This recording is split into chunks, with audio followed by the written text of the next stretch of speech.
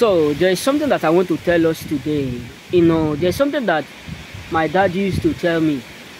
He said, where there is no hope always, that is always where there is hope. You know, I know that there are a lot of people who are struggling like me up there, who are believing God one day that everything will be alright. I know that there are a lot of people who are hustlers up there, who are hoping to see God intervention in their life, who are hoping one day God will locate them, God will change their life. I'm here to tell you something. Listen, you have to understand one thing. God is not far from you. God is watching. Listen, you don't need to be, you don't need to doubt yourself. You know what I'm saying? You don't need to doubt yourself. The future is bright. You know, where there is no hope, that is only where hope always comes from. Don't think everybody rejects you. Don't think there is no one to support you. Don't think that you are struggling alone. Hey, that means there is no hope. Don't think you are the only one. Maybe you are a single mother up there. You are a single father up there. You are the only one taking good care of your family. That means there is no hope again. Bro, sisters, it does not matter who rejects you. It does not matter who abandoned you. God is too. That is why I'm here to tell you. Your next breakthrough is going to shock many.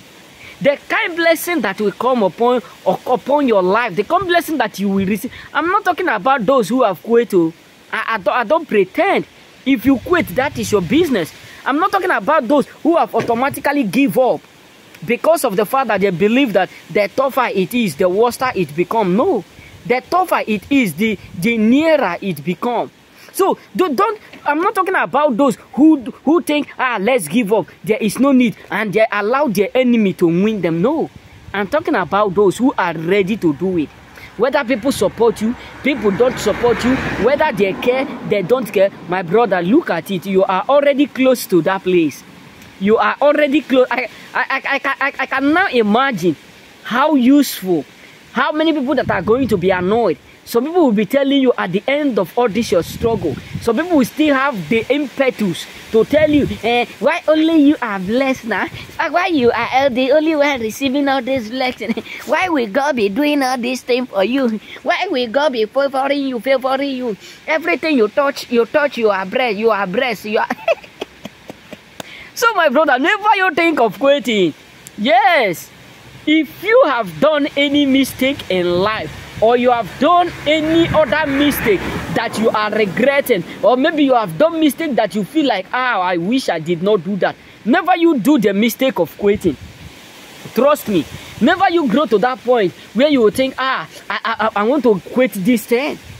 Because trust me, I can boldly tell you that we are more than 6 people that started up this channel, YouTube channel together with my friends, but I was shocked when majority of them quitted. Yes, I do used to tell them quitting is not the best option. You have to grind. It's not about you quitting. It's about you knowing what you want. What is the essence of you quitting? You think everything will be easy, everything will be given to you the way, even if God is with you, everything will not be available the way you want it. You must surely hustle for it.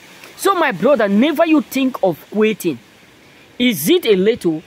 Are you ending it maybe little by little? Don't think of quitting. Don't think of giving up. I can boldly tell you that it's too early. It's too late. It's too late. You have gone too far. You have gone too far to quit. So don't let people deceive you. Don't let no one up there deceive you that the future is not bright. Don't let anyone up there make you feel like, you won't be able to make it. Don't let anyone up there make you feel like, you lose in this place. That is the final say. Don't let anyone make you feel like that, bro. Because they have eyes, but they can't see. They have ear, but they can't hear. So it is something that is great, that is ahead of that storm.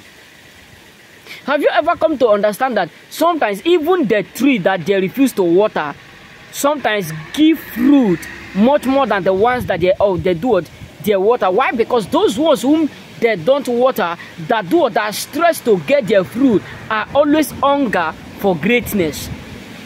Those trees, you know, sometimes you just be like, why is it that this tree that they don't put water on, that nobody watered it, nobody spread water, neither is there any fertilizer around it, but it produces more? Because they have gone through the pain. They have understand that there is no time to listen to garbages. They have understand that there is no time to listen to obstacles. They have fully come to understand that yes, it may be tough, but we are tougher. So what am I trying to say, choosings? It does not matter how many people that reject you. It does not matter how many people that conclude you. But what matters is that you don't quit. Remain blessed. May God bless you.